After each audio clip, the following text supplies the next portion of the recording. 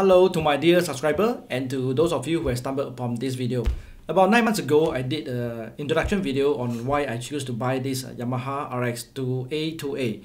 So today I'm going to let you know what I find out about this receiver in these 9 months. So some of you may ask why it takes such a long time.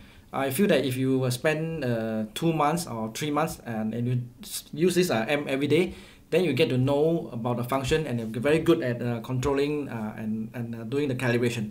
So in these 9 months, I spent a lot of time listening to movies, watching movies, and some of the movies I watched them about 5 to 6 times. So that just to go to the certain parts where I really go and listen to the details and some of the harder to listen sound. After that, I proceeded to listen to music in 2 channels.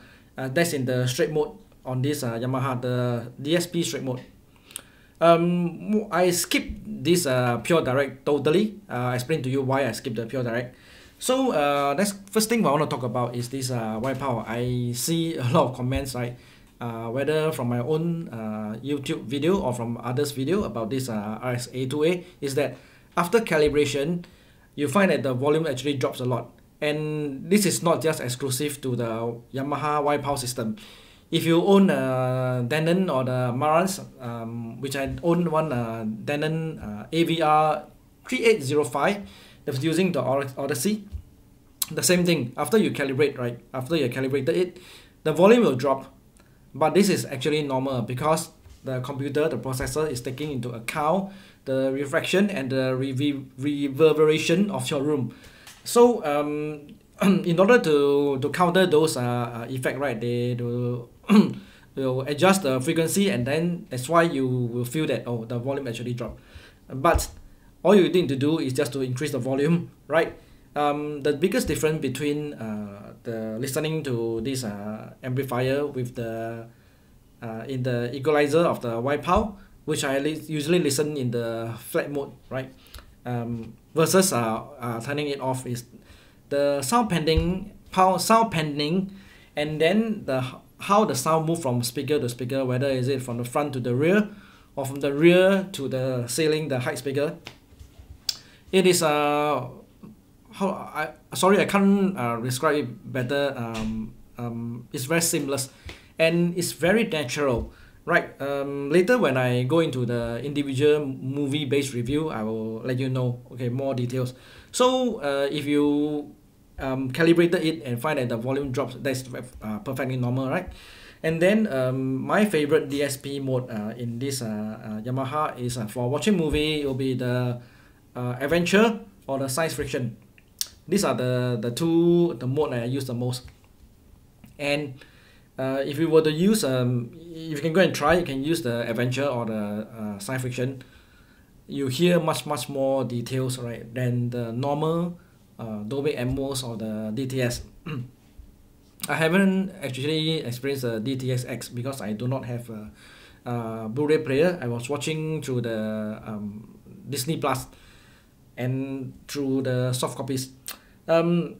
With that activated, this science fiction or the adventure activated, you feel that you really feel the movie. You feel that the sound actually really is one body with the motion, with the movement inside the on the screen, right?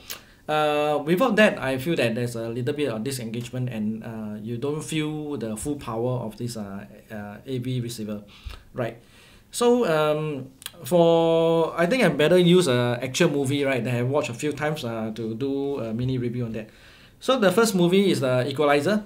Why the Equalizer? Because when the first time I watched the Equalizer, the part 1, I was using my old Denon AVR 3805. That was a non-Atmos receiver. Of listening to the DTS and the Dolby Digital version. And during the time, I was very impressed with the this part where the Denzel Washington was walking this arena back home. Then halfway through, you know, the boss, the mafia boss, the Russian boss, right, came to pick her up, slap her, and then force her into the car. So when the car leave, the camera start to pan to the Denzel Washington. You don't see the car turning, but you hear the car going one round. I can feel that. I can feel the engine of the car, getting nearer to you, because when they drive behind you, it get nearer to you, then go further away. So during the then I can really feel the bass. But for this Yamaha, I can feel the sense of space much better. It's like the car is slightly further. But however, because this time I was using the satellite speaker for my rear speaker. For my previous Denon, I was using a full-size Mission bookshelf speaker. So I can really feel the bass, okay? But for this, I didn't really feel it, so because of the small Bose speaker. But the sense of the displacement, right, is much greater, much more space, much more distance, okay? And then come to the part where, the ending part, when the sprinkler, right, I think they fire some shot, then the sprinkler activated. That was the sound of very, very immersive. It's like really having a rain inside my living room. And the part where, I think Denzel Washington was pouring some sand or something onto the floor, and these bad guys, stumble upon it and start stepping on the sand, right?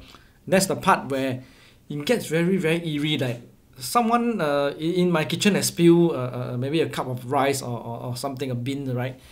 Right, and especially the ending part where the Denzel Washington shoot this stapler, the construction stapler, into this bad guy, the Russian the killer, right? Wow, that was very, very good. You can feel this stapler go inside the flesh, right? Plunge into the flesh. So that is for the Equalizer.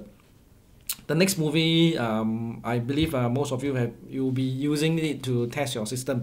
It's not a new movie. It's the Brad Pitt's Fury, where tells the story of this Sherman tank crew fighting against the mighty German Tiger tank. What I'm most impressed with this Yamaha is when you listen to the part where they show what's happening inside the tank, right? How the Sherman crew struggle, especially with this guy who were very reluctant to fire, When you listen into this part, right, you pay attention to the sound where the German machine gun hitting the exterior of the tank, the armor of the tank. At the moment, I hear a lot of sound, right? King kang, the ricocheting, the bullet hitting the armor and the ricocheting. I also feel a sense of claustrophobic, because you can feel when you hear the bullet hitting the tank, you can feel that the crampedness of the tank, the interior of the tank. That is a good receiver and a good sound processing will bring that kind of feeling. And the next movie, I think you might have known that it received I think Academy Award for the sound design. That is the Ford versus Ferrari. I have been putting off to watch this movie for a long time, right? This is not really the latest movie. But when I watch it on Disney Plus, I understand that in Disney Plus, right, the sound, although in Dolby Atmos, their maximum is only at 48 kilohertz. So it's not the super high-res 96 kilohertz, right? If you want to test your system and your speaker, right, or subwoofer, if you want to do a quick test, you skip to the part of the Daytona race, right? The Daytona race, because there's of course you hear the engine raving, and then you hear the car hitting each other, and those are crashing, and the burning of the tire, right, when they press on the brake, and then the part where Daytona is a long race, when they get out of the car, the slamming of the door, and the dialogue.